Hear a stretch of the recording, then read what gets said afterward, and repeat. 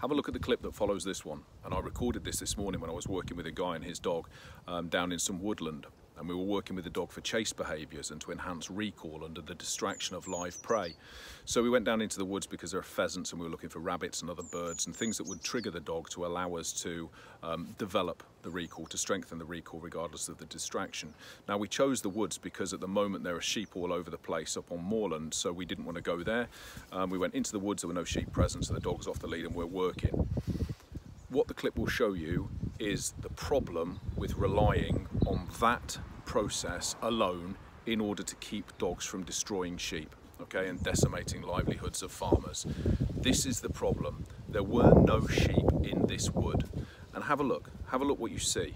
And the cattle grid that you see is a cattle grid that leads to a private property.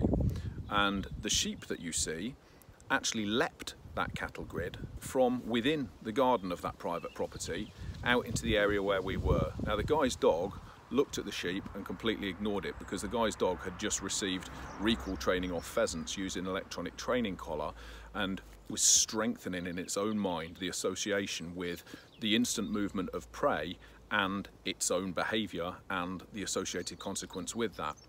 Had that not happened, I can absolutely guarantee you, I can 1000% guarantee you that the dog would have killed the sheep. It would have certainly attacked the sheep, I guarantee it. And yet the guy had done absolutely everything right. He was taking his dog for training, he was having, the responsible attitude towards, right, I see that I have a problem, it needs addressing, kept the dog on a line in any areas and on a lead in any areas where there were livestock present. We decided that we should go to an area where there were no livestock, we checked about, there were no livestock, so the dog was let off the lead, and this is what you get, this is what occurred, and this is why you've got a problem when you're only talking about management or restraining drive through a lead and post-event prosecution. It doesn't matter if you decapitated the owner for a dog chasing sheep, it doesn't matter if you chopped the dog, I've said this before, it doesn't matter if you chopped the dog into 1,000 pieces. The event has still happened and the dog has got no concept of morality, so it's not going to realise that its own behaviours cause those consequences of its own death or the death of its owner or the imprisonment of its owner. Do you know what I mean? That's a sort of like a very, very knee-jerk, well, let's punish more then, and let's hope that that stops it. And it implies that people are, again, as I've said before in a video, that people are deliberately going out and allowing their dogs to chase livestock. And that isn't entirely the case. This guy, bless him, was there and had the wherewithal to proof his dog against livestock so that when we came across this situation, his dog stood stock still and then came back to him. Do you see what I mean?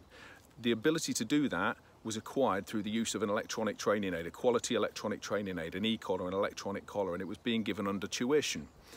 How that can be seen by anybody from the farming community, from the dog training community, from animal welfare communities, from a parliamentary, government community, how anybody can view that man as being potentially criminal in his actions to keep that sheep alive and prevent his dog from causing potential devastation is I genuinely cannot comprehend your logic.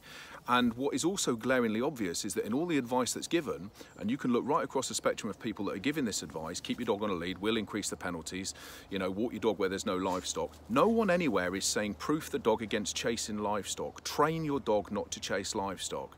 And that really makes you raise an eyebrow because it implies that somebody isn't capable without the use of corrective intervention, without the use of aversive, without the use of electronic training aids or a punishment for the dog for deciding that it wants to kill or attack or chase sheep, that isn't possible. And if it were, you'd be seeing it, but you're not. And you're not seeing the advice, and you're not seeing it being demonstrated by the experts who are telling you how to train your dog.